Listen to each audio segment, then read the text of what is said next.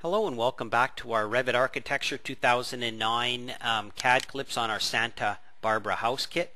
In this lesson, it's a great generic lesson on where we might want to take any sort of family in Revit, architecture, structure, or MEP. Very generic lesson here. And we want the ability to be able to turn on and off certain components of the family. So in this case, we've got a family. It's got a window and it's got a header and a sill and some sash and frame information in there, some objects. And what we want to be able to do in this example is to be able to click on this family and go up to the properties and turn on or off certain parts of the geometry. And this can be again applied to any family. You don't have to be the person who made the family. And quite often it can be a family that's very complex that you downloaded or got from somewhere, and you say, you know, I really like this, but I'd like the option of being able to turn on or off different parts of the family. Could be a light, could be a door, could be a window, could be anything. And this is how you do it. And I'm going to do this fairly quickly to try to keep the file size down. And then if I go too quick, then you can probably watch or rewind the video and watch it again. So this is what we do. We click on the family after it's been placed in our project, or we open up the family any way we want. It doesn't matter. I'm going to say edit this family. Do I want to open up my double hung window? Yes, I do. So inside that family, what I'm going to do is start by making two parameters that are going to be yes/no parameters. Family types, this is how we make our parameters. I'm going to say add a parameter, and it's going to be called header visibility. Okay, and it's going to be grouped under graphics. Okay, it's going to be instance. I want to be able to change individual windows. And the key here is the header visibility is going to use a yes/no parameter. You probably never use this one and wonder what it does. This is how it works.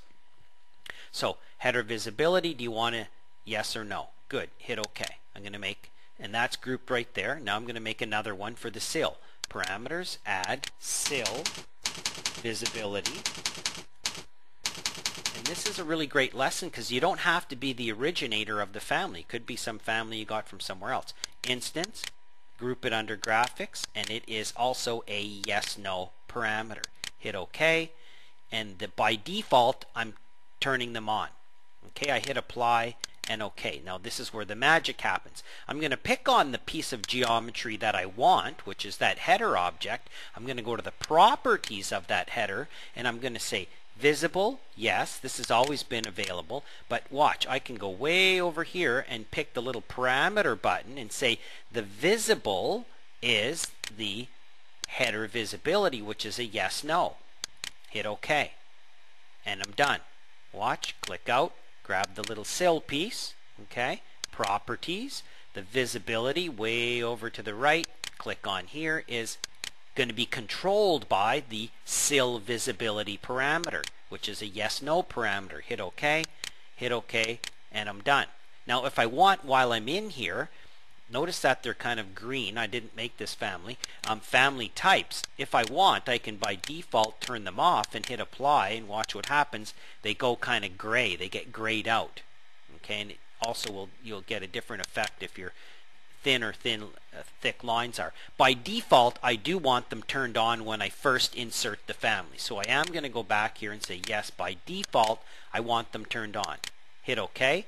I'm going to do a save, or I could do a save as if I want to make a new family type or a new family. I'm just going to do save. And now I'm going to load it into my project, Santa Barbara House Kit project. Good. Bring it in. It's going to say, do you want to redefine it? Yes, I do.